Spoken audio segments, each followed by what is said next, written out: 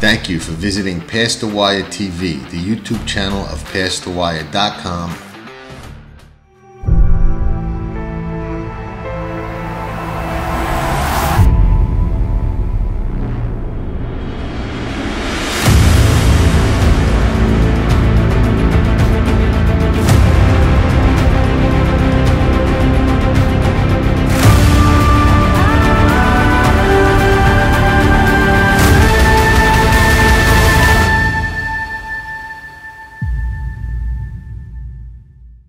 Dan Oman here with some exciting news. DRF Formulator, the gold standard in past performance information, is now free, exclusively on DRF Bets. Join DRF Bets with the promo code WINNING. Get a $250 first deposit match bonus, a $10 free bet, and free Formulator already uploaded to your account. Access Formulator's premium features, including sortable trainer stats, race replays, personalized trip notes, and lots more. Free Formulator, exclusively on DRF Bets. Hello, everybody, and welcome to another episode of Past the Wire TV. We are fortunate enough today to have Mr. Jules Pittam with us from My Racehorse, but not just My Racehorse. Most of us here in the States are familiar with My Racehorse, but they've been pretty successful, and they have now expanded and are expanding into the UK, and who knows in the future, maybe even other areas. We'll let Jules talk to us a little bit about that and about My Racehorse. But Jules, thank you so much for coming on the show. It's a pleasure to have you, and I look forward to talking about this stuff with you. Thank you, John. Good morning, and thanks very much for having me on. Now, correct me if I'm wrong. You're at Newmarket right now, correct? We're at Newmarket today. It's the Craven meeting, start of the flat season. Everyone's arriving. It's looking exciting. Yeah, no, it's super exciting. One difference, and there's a lot of differences in racing in the UK and the States, but your flat meet, your steeplechase meet gets started early, but your flat meet kind of gets started a little later than us. Like, we're already full. Our Kentucky Derby prep races are pretty much done, except for the Lexington, and I think it's the one remaining race. But we're kind of rolling a little sooner than you. You guys are first getting ramped up now. So exciting times over there for sure, huh? Yeah, we just got through Cheltenham, which kind of signals the end of the jump season. And this really kicks off the flat season here. And then the 1,000 guineas and 2,000 guineas coming up at the end of the month. Right. And then before you know it, Royal Ascot's here, and just things start really rolling. I'm a huge fan of UK racing. I watch it all throughout the year. I love some of the meets over there. Newmarket, Goodwood, Royal Ascot, of course. But I'm a big fan of UK racing, and a big fan of a lot of those horses. And I'll tell you, watching the races as diligently as I do during the course of the year becomes a tremendous advantage when you guys ship over for some of the bigger races over here. Because not only do I know some of those horses, but I know some of the horses they competed against. And it's just a tremendous edge, and really gives you a lot of insight. And a lot of times I'll tell friends of mine, this horse is really gonna run big and probably win today. I'm like, you're crazy. And then after they win, they're like, how do you know these European horses so well? I'm like, I watched the races. Yeah. It's good to hear you're a fan of UK and Irish. Well, I don't know if you follow the Irish racing too. I do. We actually have a writer that writes about the Irish races for Past the Wire. So we follow them. And I had Jospeh O Brien on the same show that you're on a couple of months back. It was a great guest as well. But let's get into My Racehorse. My Racehorse, I don't ever remember a partnership, if you want to call it that, or an ownership experience type of group that came out of the box with the kind of success in the States that My Racehorse did. I mean, they just came out with some, a Kentucky Derby winner. You can't get much more higher on the food chain than that. What do you attribute to that to? Well, there's an element of luck in getting into the right horse, right? I mean, for sure. That's racing. If everyone could pick the best bloodstock, then there would be no competition. So, we picked it right. The horse did incredibly well. It was a great experience for everybody. There were 5,000 people in that horse who went on to win, as you know, the Kentucky Derby and the Breeders' Cup Classic. And it was that burst us onto the scene and gave us a platform that has got us to this point. And when did the plan to move into the UK? I met Michael Behrens, the chief exec and founder, a few years ago, and he's always been keen on the UK and Ireland. And 2 or 3 years ago, they had to go away and build the tech. And I said, Michael, I'm here. I'm ready for you whenever you're ready. It's a dream job for me.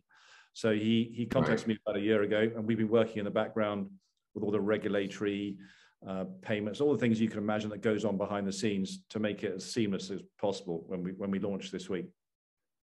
Right, and congratulations on that launch. And there is a lot of regulatory stuff that goes on behind the scenes, because I mean, here we have, like, the trade commissions and all of those things. Is it similar over there? Do you have to be, like, registered, licensed, selling shares? Like, what all goes into that? So, it's fairly strenuous in the US with SEC regulation, as you know, John. So we wanted to, have the same model and the same level of scrutiny over ourselves in the UK and Ireland. So our regulators called the FCA, Financial Conduct Authority. We went to them and said, this is what we want to do. And they said, fantastic, looks great. We're going to give you an exemption under what's called enjoyment of property. So we're exempted from regulation in the UK, which is helpful, because you don't want to create barriers to entry. And in Ireland, the Central Bank of Ireland said something very similar. So we're free to operate in an unregulated environment, but we are regulated by the rules of racing from the BHA, British Horse Racing Authority, and Horse Racing Ireland. Now, how do the mechanics work in the UK?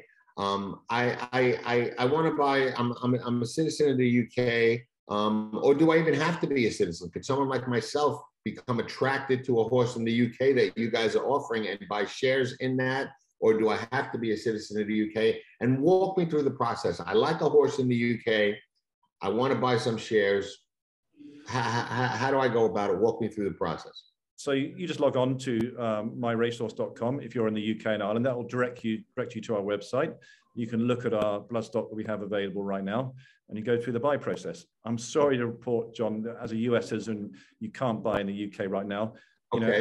We plan to have you can imagine a matrix around the world with all the venues in the race.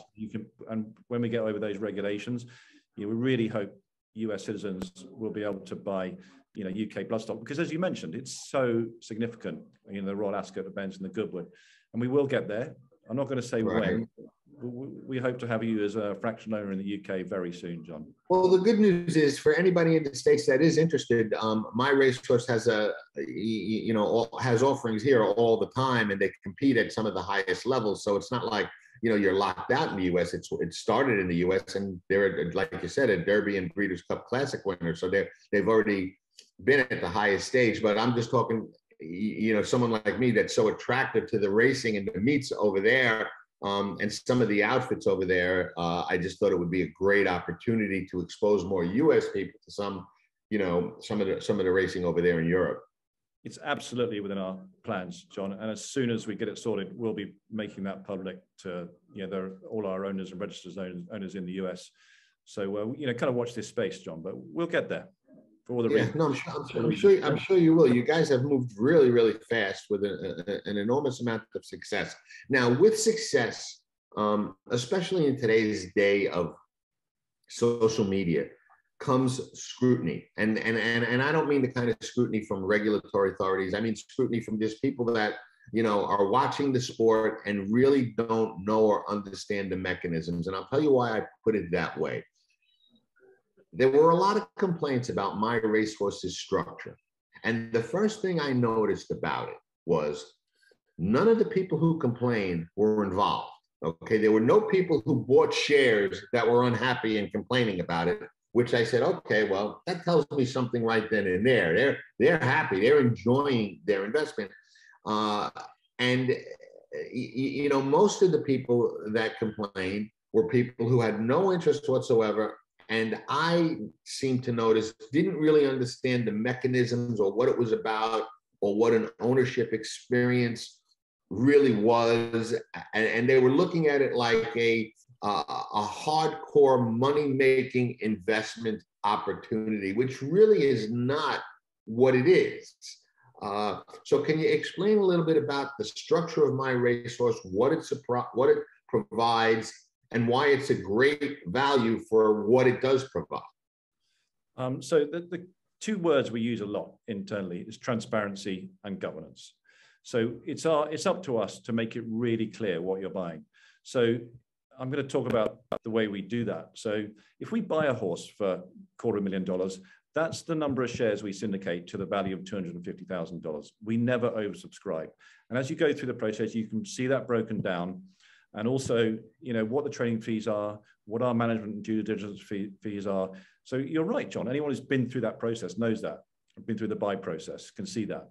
And that's really important to us. And that's going to play out at the end of 2022 when we launch secondary market. Because it's very easy to buy a share or a horse in the UK. The industry does a good job of, you know, attracting people into the industry as buyers, but doesn't give you much chance to sell that horse. You either sell all of it or none of it. And do you go on that journey and risk you've got a Group 1 on your hands, or sell it thinking, oh, I missed a chance, it becomes a Group 1 and you've missed out. So we're going to create a secondary market in those shares. So we'll create a real value for those shares over time. Some will go up in value and some will go down. But that level of transparency, allowing you to see exactly the value of the bloodstock that you own and the chance to make money on the journey, perhaps sell half of your shares, keep some in. We've got so much good feedback from the industry about the benefits and demand for it. That's going to be really exciting.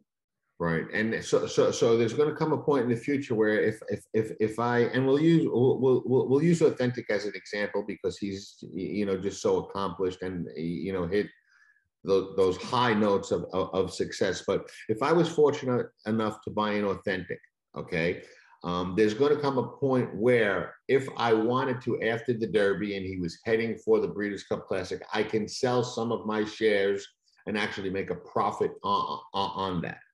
Yeah. So Authentic is a good example because in order to achieve that, you've got to create liquidity. And if you've got, I have 5,000 owners in Authentic. So you've got to have motivated buyers and motivated sellers. So we'll provide a matching service, matching new owners, new buyers with people who perhaps think the horse is worth more. And if they bought the share for $100, they might offer it for sale for $200. And if there's people interested and think he's going to win the Breeders' Cup, then they'll be buying in. And the market will create itself by that matching process, and liquidity will grow over time. But you know, it's exciting. We've got, you know, people are really, really interested to see that and how that's going to work. When a horse achieves that kind of success, okay, and becomes a high-valued stud prospect, do the people that own shares benefit from that at all? How does that work for them? Absolutely. So whenever anywhere around the world, My Racehorse, if you buy a share of a horse, you are into the prize money. That's yours as if you're a regular owner, because you are a regular owner. Stallion fees, breeding rights, they're all yours. So the market will work out what's the future value of those stallion rights from Authentic, and that will create the price. And you know, it'll probably go significantly up from the price at which people originally purchased that share. All things being equal, because we know markets, you know, always come to the right fundamental values over time, and that's we can see that happening. Yeah.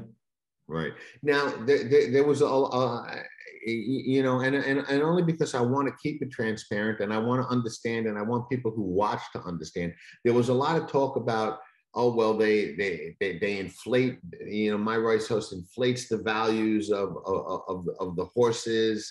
To talk a little bit about how that works. I think everybody understands management fees and training fees and all of that kind of stuff, because I'm not familiar with one syndicate, and syndicates are a big part of the game today. You know what I mean? They minimize the risk. They bring you know, people into the game that might have never been able to get into the game, and they're an important part of growing the ownership side of the sport. But I don't know one that doesn't have management and training fees. So I think people understand that, but talk about when people say, oh, well, they inflate the price and they make it so it's impossible for the investors to make money. Talk more about the structure and how that works. So I can tell you from my standpoint, anybody who works at My Racehorse, we are absolutely not interested in inflating the price of bloodstock. It's not how we do it. It would be illegal anyway under SEC regulations. And as sorry to go back to secondary markets, but as that comes out over time, it'll be obvious if you sold more shares than the value of the horse, the price is going to drop dramatically, and that'll become obvious because the value of the horse will be obvious. It's number of shares in issue times the price, and that'll be the value, and the market will decide that. So, absolutely, we don't do that. And also, our obligations in the SEC level and in Australia with their regulator is to publish our cap table, our shareholder table, showing number of shares outstanding. So I can guarantee you, John, it's not the case. People talk, and that's our job to educate them. That's not the case. Right. I can tell you that now. And we're going to, despite the fact we're unregulated in the UK, we're going to scrutinize ourselves and have that same process in the UK. So the British Horse Racing Authority is a regulator in the UK, and we'll publish our shareholder table every week to them to start driving that transparency process. Right. That may become an obligation in future, but at the moment, we want to create that transparency and that governance so that when people do ask that tricky question, we can answer it very clearly that that's not the case. Interesting. Who are going to be your trainers in England and Ireland and anywhere else that you plan to expand? So can't talk about other markets at the moment, but we've got plans outside of in Europe as well. Let's get to that when we're ready. So we're starting with 3: John Gosden, Andrew Balding, and Jospeh O Brien. Have you heard of those guys, John? I've heard of them, yeah, actually. So you guys, similar to the US model, you like to go right to the top. Yeah, absolutely. We're going to get to the top, stay at the top, John. That's what always said we're going to do around the globe, and that's the way we've done it in the UK. And we've had great support from Joseph, Andrew, and John. They really get it, and they love racing. And this gets more people racing, more ownership. What's not to like about it? Right. No, I listen.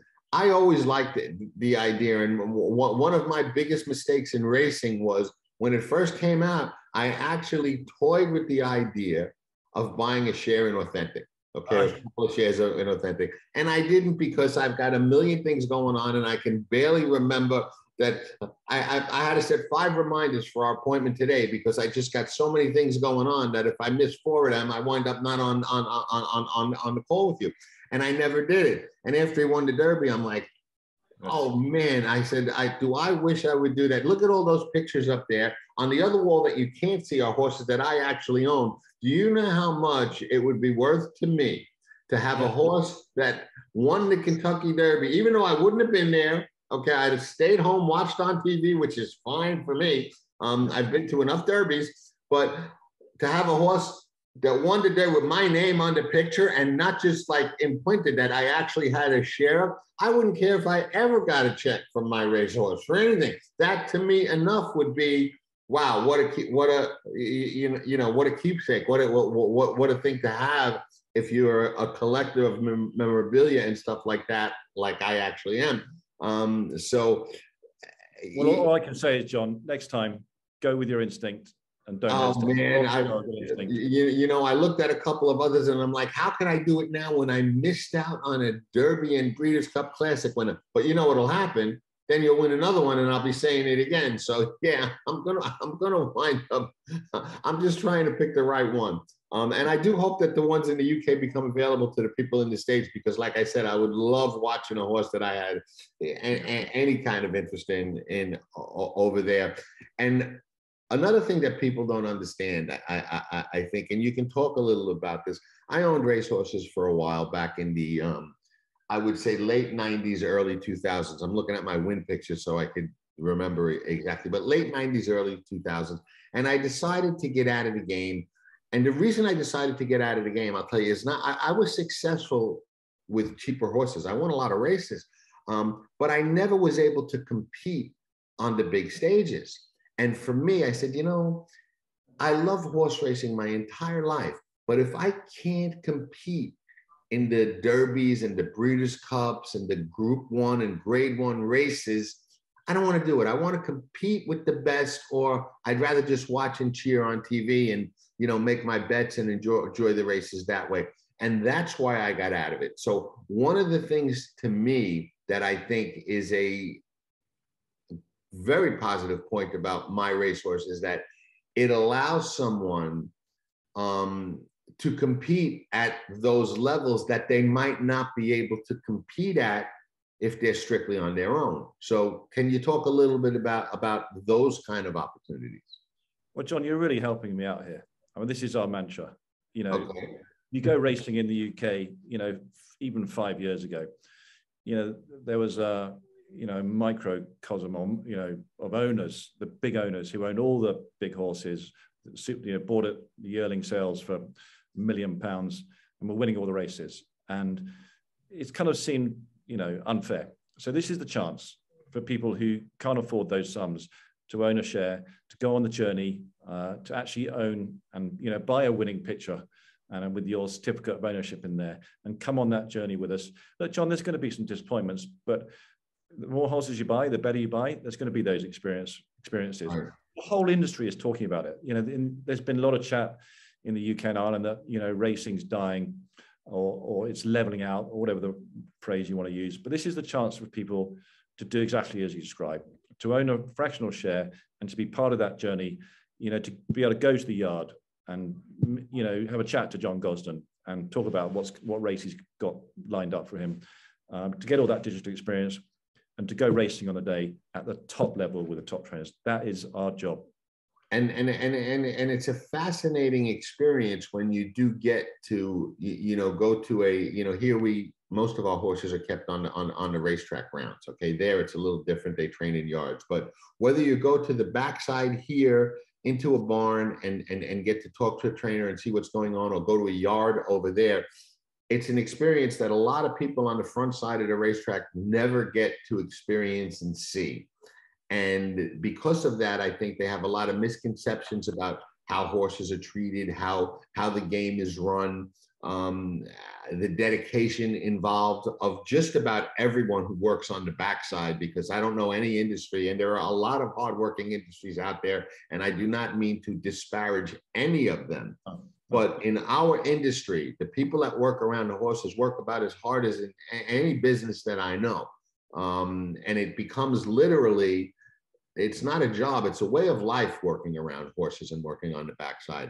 A lot of people on the front side don't get to see that. So what, as a My Racehorse owner or investor or whatever the term that you use, what do they get a chance to experience along those lines? Like you said, having a chat with a trainer. What else? What do they get to actually experience? So let me give you an example. So Andrew Balding trains a Dubawi colt that we bought at the Book One Tattersall sales. You know, they kindly said, listen, Jules, you know, bring 50 to 100 people in the morning. Come and watch the horse do some work at Kingsclear. Kingsclear is an absolutely stunning yard, and it's just breathtakingly beautiful. And to see the Dubawi, you know, come through the mist in the morning, it's just a feeling that you can't replicate. So, you know, Andrew's super encouraging, because I'm sure Joseph and John will be, about allowing owners to do that. You can't have hundreds of people in there, but we'll have a process that's fair to allocate that availability, and we'll encourage all our owners to do that. We'll have we'll have a horrible sausage roll, you know, in true English fashion, ready for them, right? A cup of tea in the morning, but it's a great experience, and you know, we'll be offering that for sure, and all the way through to race day as well. So they can come to the races as an owner. Correct. Now we can't get 250 people into the paddock.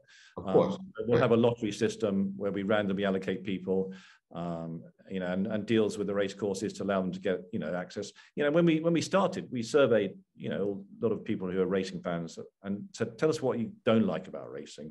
Right. One of the things they said was, you know, even as small owners, we don't like whether we get treated as, you know, when we come to the race course, and we're going to try and, you know, improve that process as much as possible. And also, you know, they want information. They want to feel as though they're learning something from the industry. They want to get that information. They don't want inside information or to feel that they know something they shouldn't, or I don't know, but they want to just feel part of it and have that experience of ownership, just as if you were a major owner. And that's what we, you know, the digital age, John, with, you know, 4G, 5G, everyone's got a supercomputer in their pocket. We can do that. And I think getting back to that quote, inside information, I think you and I have been around the game to know long enough that has much less value out there than a lot of people think it does. If there was information that, you know, in the wrong hands, I wouldn't be here with you now, John. I'd be on a beach somewhere. Exactly. Right. We'd be talking from Tahiti, I'm sure. Exactly. Yeah. I agree. Who's picking out your horses over there? So we have a global bloodstock manager in the form of Roddy Watchman. Okay. A seasoned bloodstock guy. So he's helped us, well, has picked our first three. And, you know, as we expand, we'll be working with some bloodstock agents over here. But yeah, it's Roddy Watchman. Okay. Who you're familiar with. Now, when you go to buy a horse, and I think this is interesting, does My Racehorse actually purchase that horse with their own money and then sell the shares, or do they have investors that are investing prior and are buying the horses with investors' money? No, we buy the horse first, and then we syndicate it afterwards. And that's quite a delayed process because of the SEC regulations in the US. But for us, you know, we can offer a horse for sale almost a day after buying it at the Tattersalls or Goffs or wherever we're buying it. So yeah, we buy first. Yeah, in the US, I understand they do some indication of interest. You know, if we were to buy this horse, would you be interested? That sort of stuff. But our plans. That's the plan we're going to stick with in the UK. Right. Now, you know, it's a fact of our game. You have to love it to be involved in it, because most people that get into it as a money-making venture have a hard time making money. Sure. It's just the way the game is structured. So I think it's safe to say, Jules, and correct me if you disagree, but I think it's safe to say that most of the people that have a passion for the game and own a lot of these horses, even at the highest levels, because I've done studies of some of the most successful owners in the United States that have won some of the biggest races, and you look at their racing portfolios, and even winning at incredible rates, huge races, they're not making money in that aspect of, you know, of their lives. You know, they have other businesses where they're making them. So what is keeping them there? I think it's safe to say the passion and love of the sport.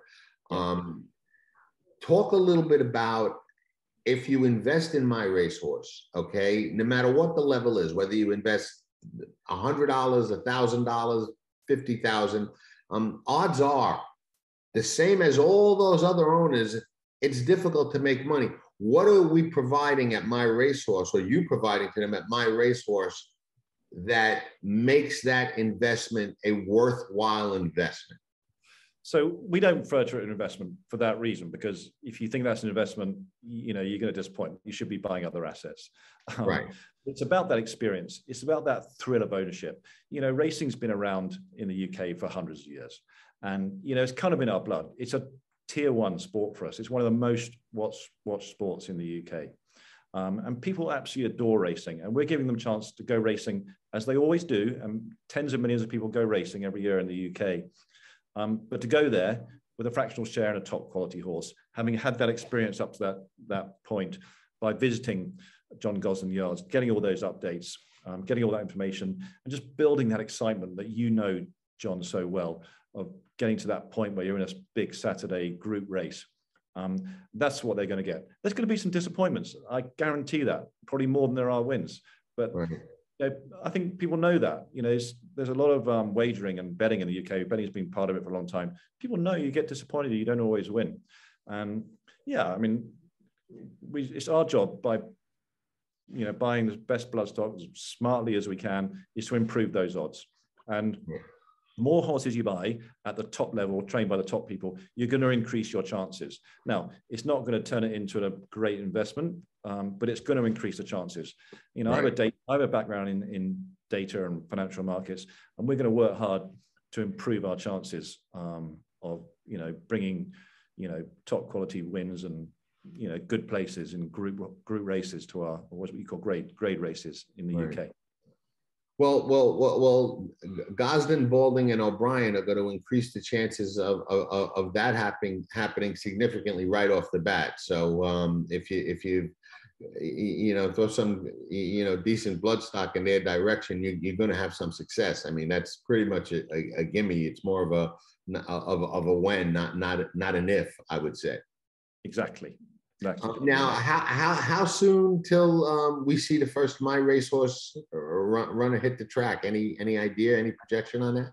So it's looking like, you know how racing is, John. Oh, you know, absolutely loaded question. I understand.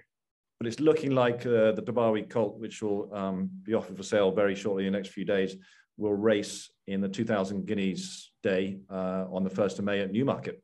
Wow, Right here. that's an exciting debut. That's an exciting debut. Anything special planned around that? If he should be able to make that race and things go well?